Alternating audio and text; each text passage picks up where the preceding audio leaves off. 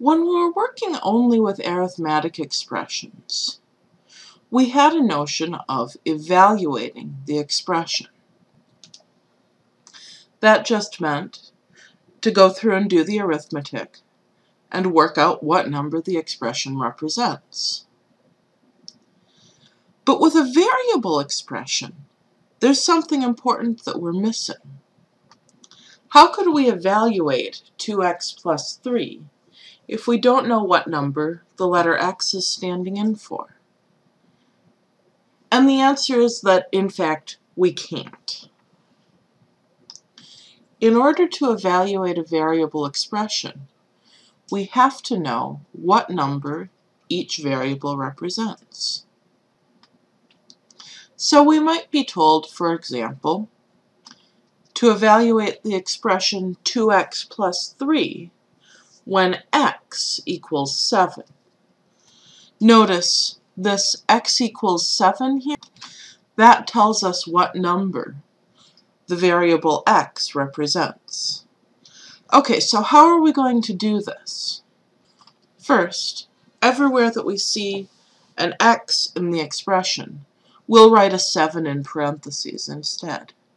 So I have 2, a 7 in parentheses, plus 3.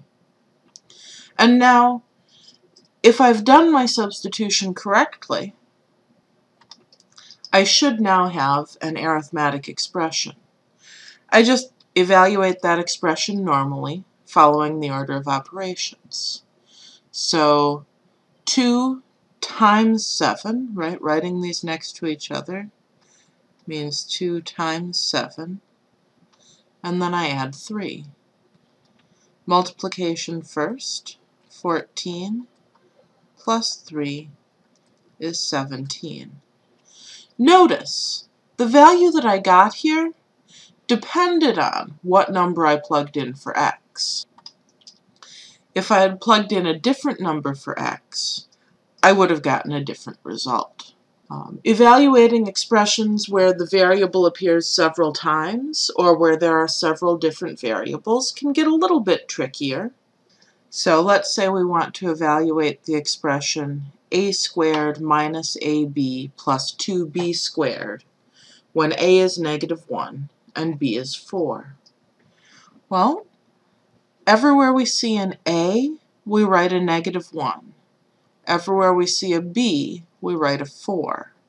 So here I have an a squared, so that'll be -1 squared, right? That was a, minus -1 is a,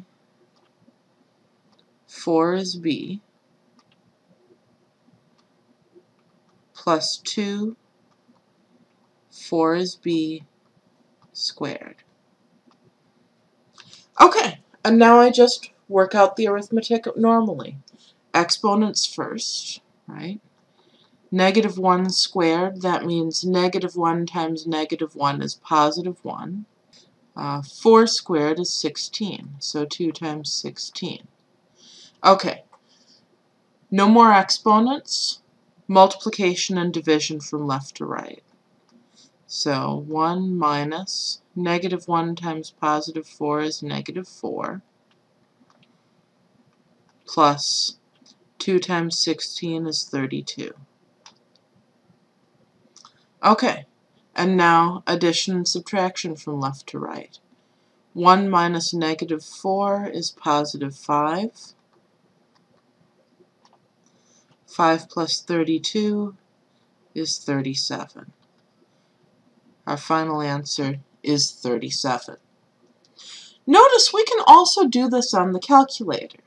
The calculator knows about letters. So here we're going to be using the letters of the alphabet. To enter the letters of the alphabet, we'll use this alpha button, the green button, and we can see the letters of the alphabet in little green type up above the keys. So we're going to take -1 and we're going to hit the store key and store it to the letter A. So I enter -1. I hit the store key. What that puts on the screen is a little arrow, and then alpha and the key with a little A over it. That's put the value of -1 in the letter A. Number 4, hit the store key, and then letter B. 4, store, here's the key with the letter B above it, so alpha B. That's put the number 4 in the letter B. And now I'm just going to enter my expression the way that I see it. A squared minus AB plus 2B squared. Enter. And that gives me the same answer that I found by hand. So using that store functionality, we can actually evaluate on the calculator any expression that we were going to evaluate by hand.